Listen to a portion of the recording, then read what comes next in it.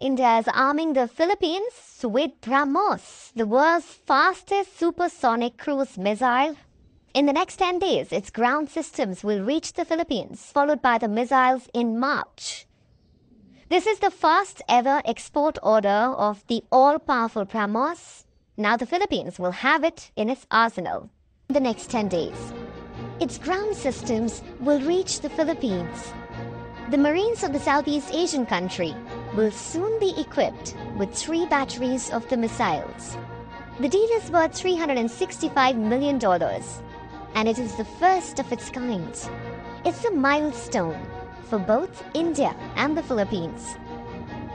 Just look at what the missile is capable of. It can fly at almost 3 times the speed of sound. It has a range of around 300 to 500 kilometers. It can carry a 250 kilogram submunition. And lastly, the Brahmos is also nuclear capable. A full-throttle, preemptive nuclear strike can put out the enemy's offensive capability. Now, Brahmos has many forms. It can be ship-based, land-based, air-launched, and submarine-based. Which one exactly is the Philippines getting? The shore-based anti-ship variant. The deal highlights that Philippines is trying to strengthen its defense capabilities. As it should.